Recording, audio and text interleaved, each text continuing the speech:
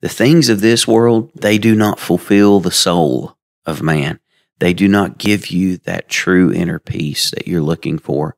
No matter how successful you are, no matter how famous you are, no matter how great you think you are, no matter how popular you are, there will still be a void in your soul.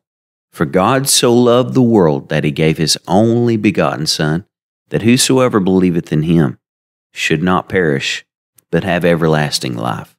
What other God, I ask you, is as selfless as this God, that he would be willing to send his only Son?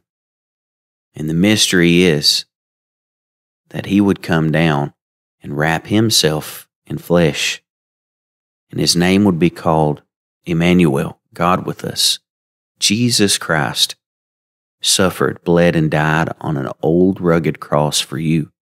The God of creation came down to prove his love for you. He went to the cross for you and I. He took the stripes for our healing, the healing of the nations, the healing of the world. He suffered and he bled and he died on that old rugged cross, and he took the keys of death, hell, and the grave, and he rose again on the third day so that you and I could live with him for eternity in heaven.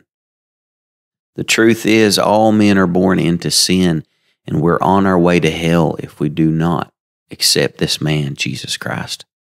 He made a way out for you. Jesus is that way.